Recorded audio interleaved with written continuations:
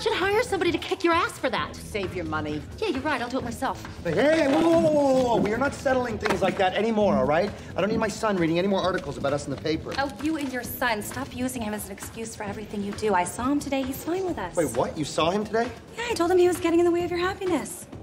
You did. You said that to my son. Yeah. You're on your own, ladies.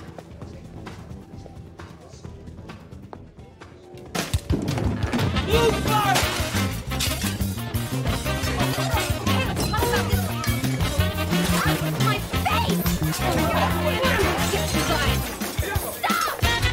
press is having a love affair with hating the Bluth family, and they were the center of another brawl this evening. I'm looking at $50,000 worth of medical bills here.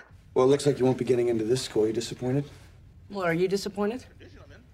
Look, George Michael, I want you to tell me how you feel, okay? I don't want you to worry so much about hurting my feelings. I didn't want to go to vet school, and Jesse's a psycho.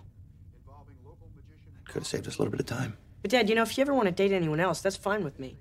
Yeah? Thanks, buddy. Because, you know, I mean, for women, that is kind of sad. All right. Thank you. I mean, I know you got married in college, but that was your sophomore year. You had your whole freshman year. Okay, that's enough honesty for now. Thank you. Good night. There must have been girls at parties. On the next Arrested Development, Job holds a press conference of his own. And now prepare to call me hero. It's arresting. Pick a card. Oh boy. And Buster moves to the kitchen.